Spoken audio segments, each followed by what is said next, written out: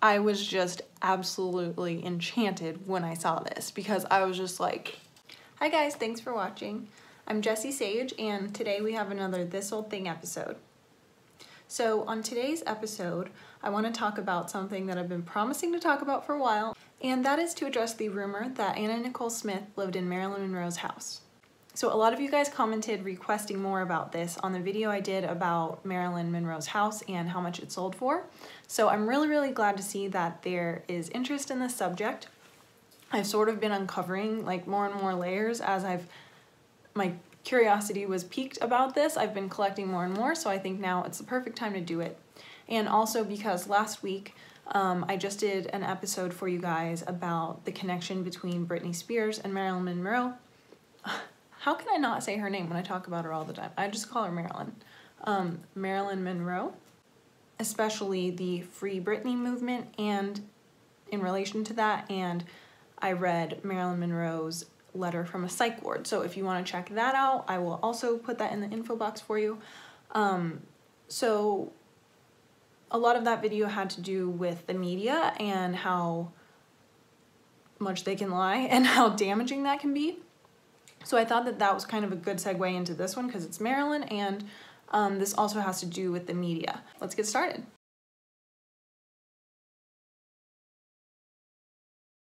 So I'm just going to give a super quick rundown of who Anna Nicole Smith was for those of you guys who don't know. Anna Nicole was a model in the 90s, and she had a very unique journey for a lot of different reasons, but actually her journey was very similar to Marilyn's.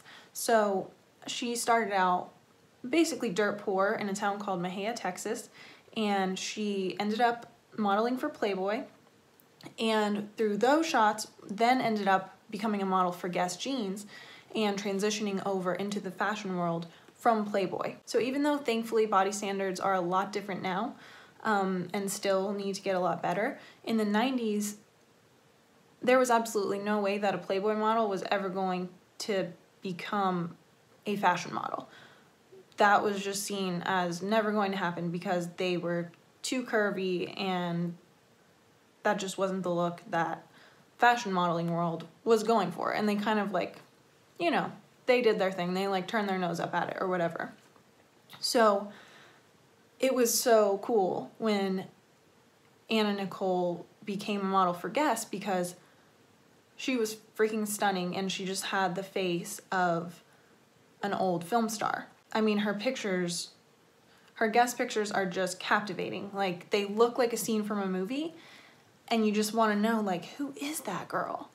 And so it was just so cool because she was just this country girl. She was so much bigger than everyone else. Not only was she, I mean, she wasn't, like, overweight. She was just herself, and she did fluctuate a lot. So I'm just talking about, like, when she was a Playboy model and when she first became a Guess model. She's also just really tall and like more big boned. Like if you see her in pictures around other people, she's just a big person.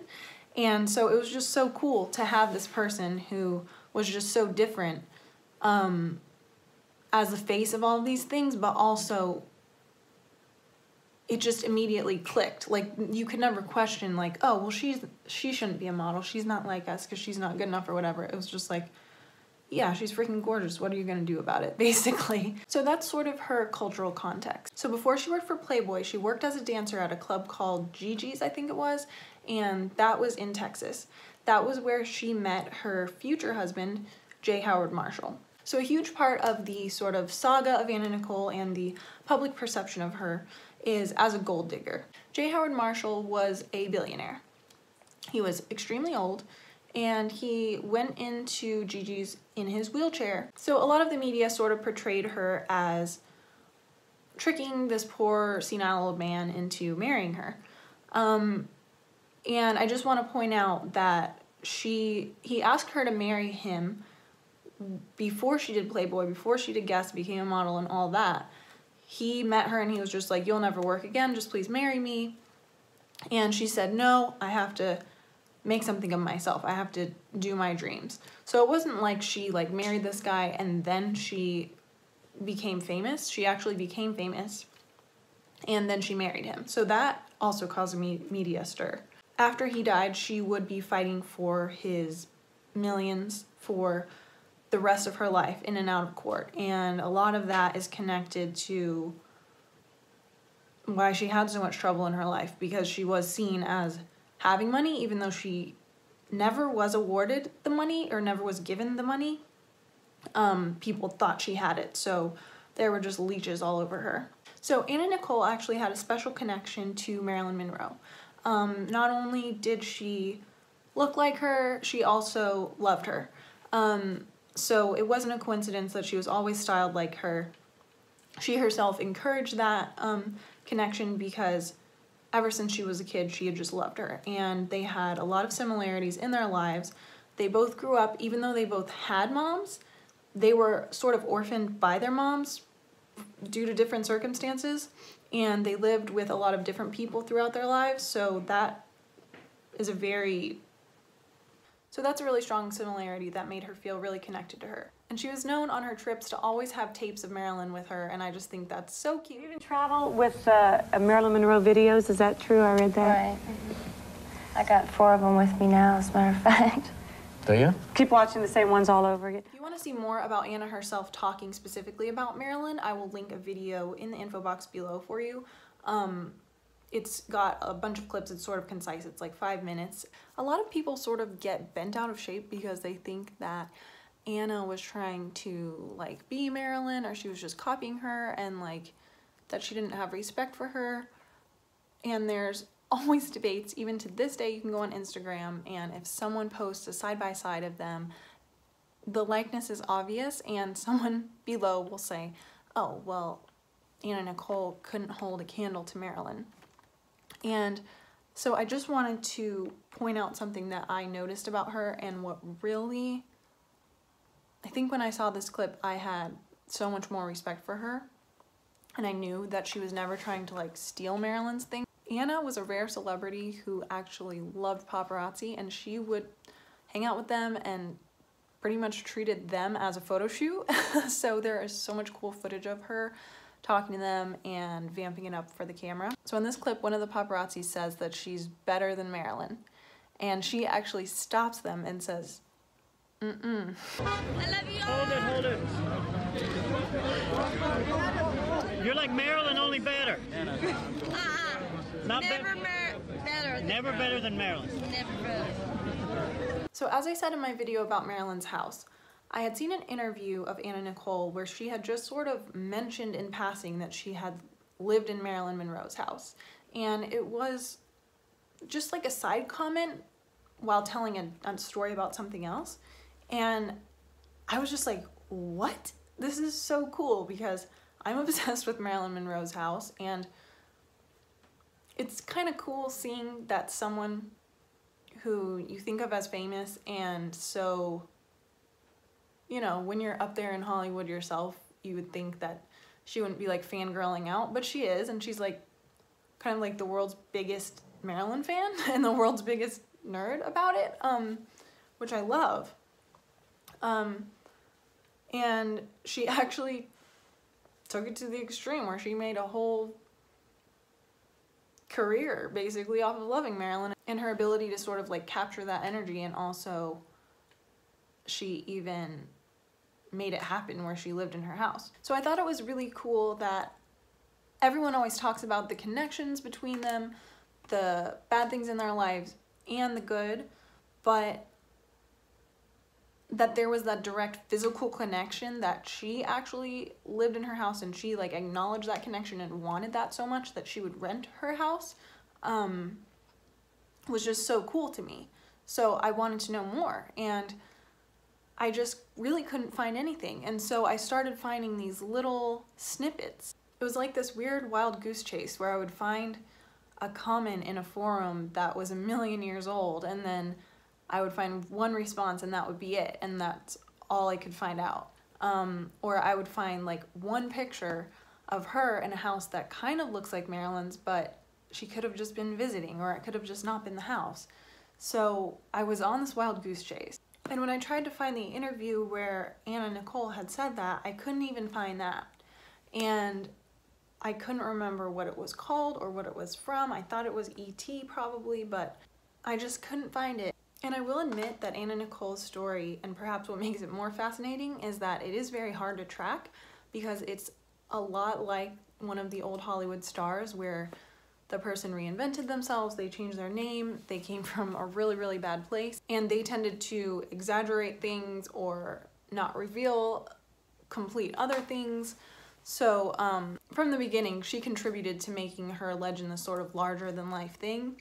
And I get that when you grow up in the South and you have a lot of crazy families, sometimes it just doesn't really make sense to explain it all to people. So yeah, that's something that makes it even harder to figure out the truth. I just couldn't find it, and then finally, somehow, I don't even know, my brain just clicked. I found it under this video. I think it's called like Anna Nicole's assistant Kimmy speaks out, and that was the title of it, and then that clip was like in the second half of the interview. So I don't even know how I ever found that, but I like saved it as soon as I found it. And I was like, okay, so here she is. She's talking about living in the house and how Marilyn's ghost would scare her son Daniel. This is not one of my favorite clips of her because she seems to be having a really hard time in the interview and her words are sort of slurred, and to me I felt like she was telling a story that was probably true to her, but that the way she was talking and explaining it, because it seems like she was pretty drugged up in the interview, just made her seem kind of crazy. I lived in her home. I feel that we are bonded. Marilyn's bedroom, her kitchen, her pool. This was her final home. In 2004, Anna told us her devotion to her idol brought her to live in the very house where Marilyn slipped into a drug-induced coma and died in 1962. Set in the quiet neighborhood of Brentwood, Anna and her young son Daniel felt at times that Marilyn still had a hold on the place. Her spirits were there. My son hated it because things would move around and he just hated it, but we loved it. Marilyn. Anna felt that Marilyn's spirit hovered around her, and she says that during one photo shoot where she was made up to look like the late sex symbol, Marilyn showed her displeasure by destroying one image. And there was one picture that was all like white, like a ghost. Once I refound the interview and I realized, okay, this is true, I have to find this, I became more determined. After I saved that interview and I knew that I could go back and find it exactly where I needed, I just sort of started collecting info. So there is a really cool account called Anna Nicole Daily on Instagram, and this account has so much info about Anna, and I don't know how they get it. I'm just like, wow.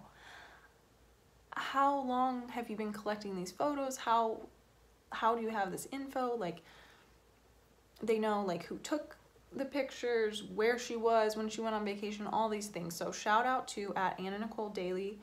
I love you so much. It's such a good account to follow if you guys love Anna Nicole, because not only do they share pictures, but also a lot of unique info and unique photos. And also they have some videos on YouTube too. I'll actually link them below. I forgot because I always watch them on Instagram. But they're really like beautiful, like really well edited videos of Anna. So I just looked back through my DMs with Anna Nicole Daily, and I realized that they were the ones that actually helped me figure out which video Anna was talking about Marilyn's ghost in. So they actually sent me that link that said Anna Nicole's assistant breaks her silence. So that is what actually set me on the trail. So the connection that it has to my video last week about Britney and Marilyn and the media is this article that I actually found when I was researching about Marilyn's house. And it's a Variety article about her house. So I'm just gonna read to you really quick. And remember that Variety is sort of the entertainment world publication, so it's very well respected. Okay, so I'm just gonna quickly read you this part that's relevant. So this article is called Marilyn Monroe Died Here by Mark David, July 14th, 2010. So I'm just gonna read you the relevant paragraph.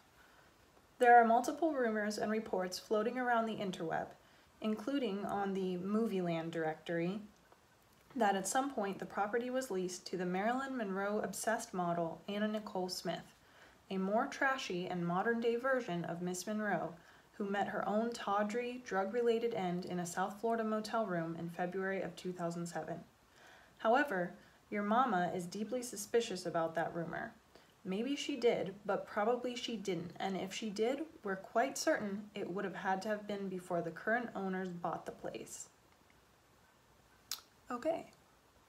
Thank you, Mark. So I thought that this article and how easily it brushed off Anna Nicole saying that she had lived there as a lie by just those little adjectives and adverbs that they sprinkle in there. During 2010 and the years before that, the way that they had portrayed Anna was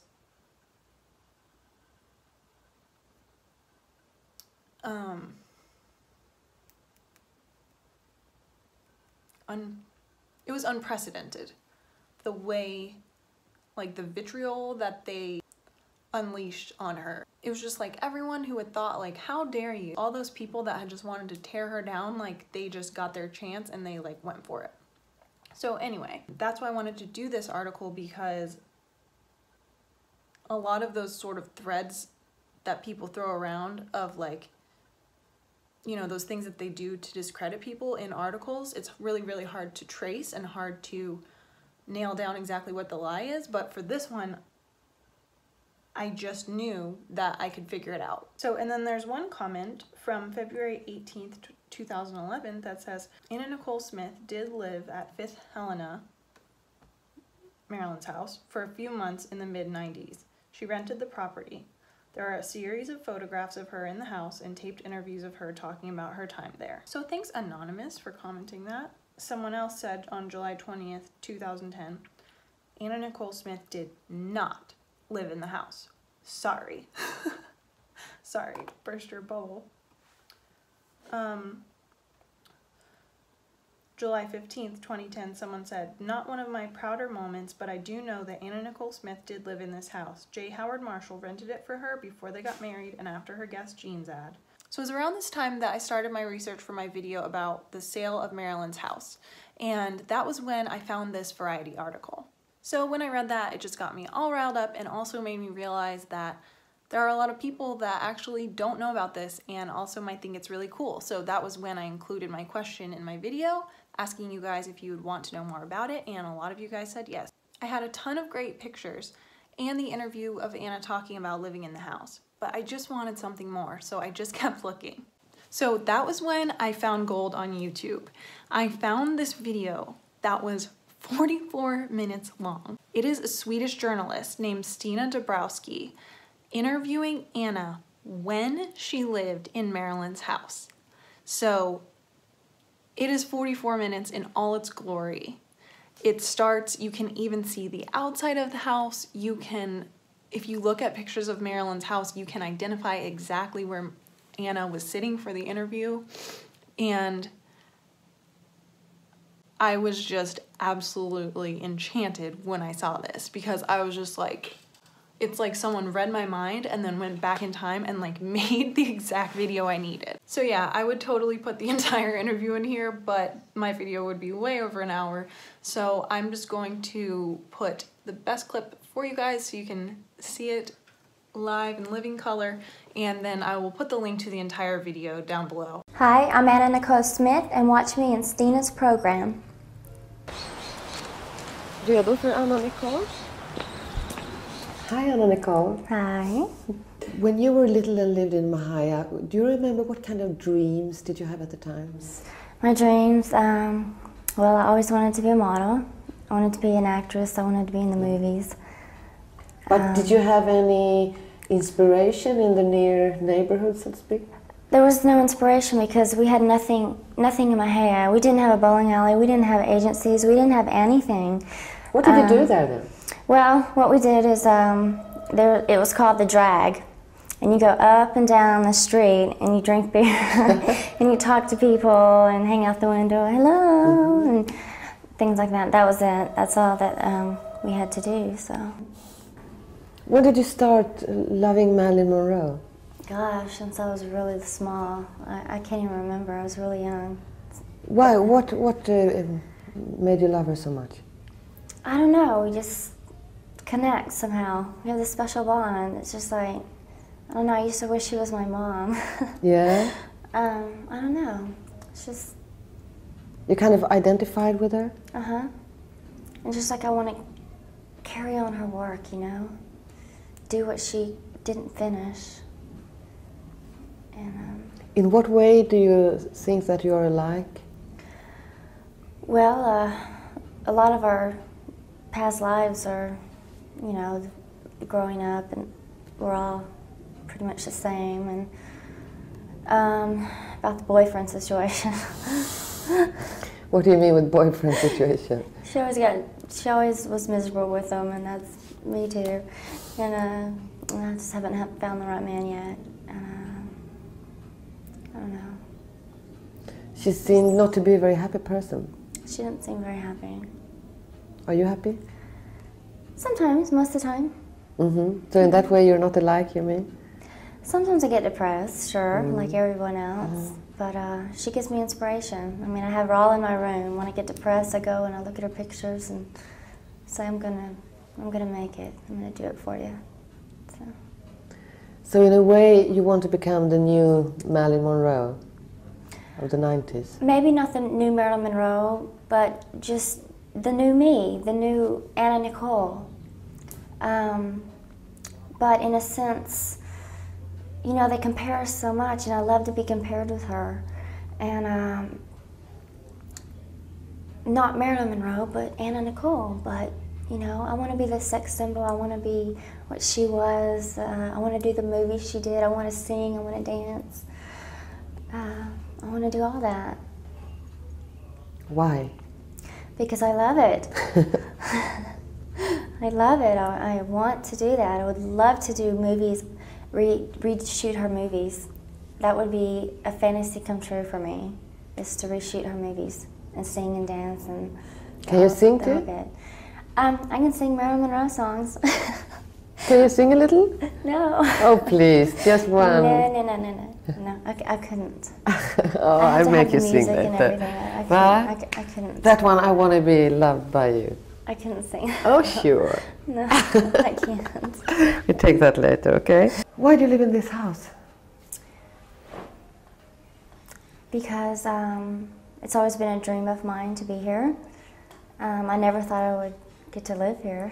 Why in this house? What's special with this house? Because this is Marilyn Monroe's house, and this is where she died, and I don't know, I just wanted to always be here. I just felt I had to come here, and now I'm here, and it's great.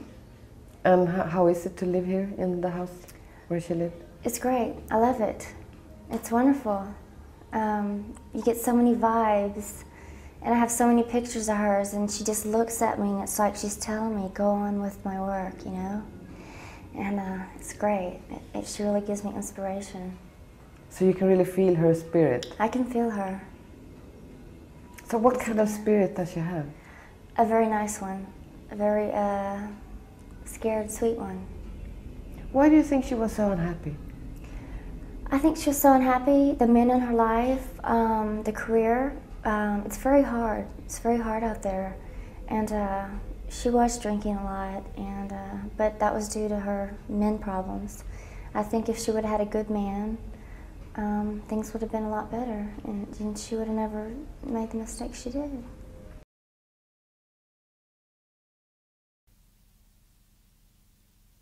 It is so cool, and Anna is so young, and she just did her guest campaign.